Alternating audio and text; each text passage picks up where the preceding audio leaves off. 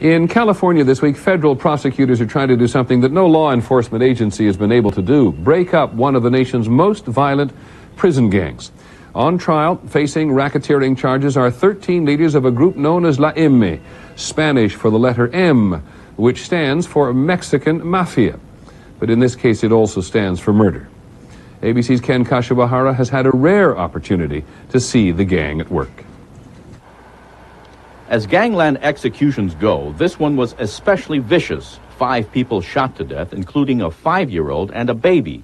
Prosecutors say it was ordered by the Mexican Mafia to make an example of gang members who were disloyal. There's no type of murder that can be conceived of that would be unusual for a Mexican Mafia member.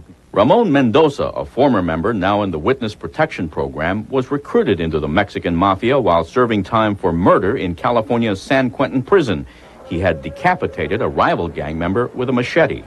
The Mexican Mafia, bar none, is the most violent prison gang in the system. When we walked the yard, we feared no one. We feared not the guards, not the inmates around us. That violence is no longer confined to prisons. Now the gang is using the same ruthlessness to control drug distribution throughout Southern California's Latino communities. That viciousness was captured in the movie American Me. But prosecutors say gang leaders found the movie insulting and ordered the murder of neighborhood activist Ana Lizarraga, who served as a technical advisor and had a bit part in the film. Lizarraga was gunned down in her driveway.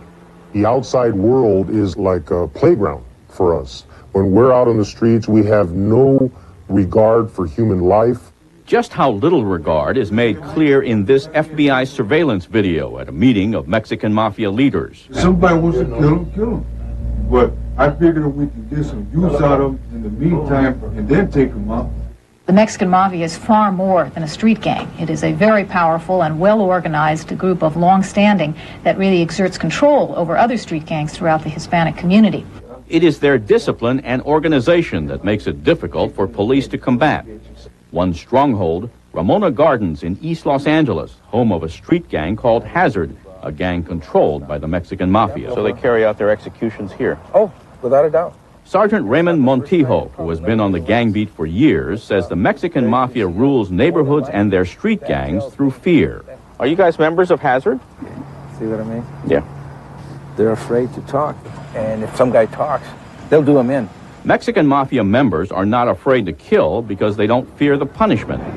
By trying them in federal court, prosecutors hope to break up the gang. They'll move the leaders out of California and disperse them throughout the federal prison system. But those who study gangs wonder if that will simply spread the problem. Ken Kashiwahara, ABC News, Los Angeles.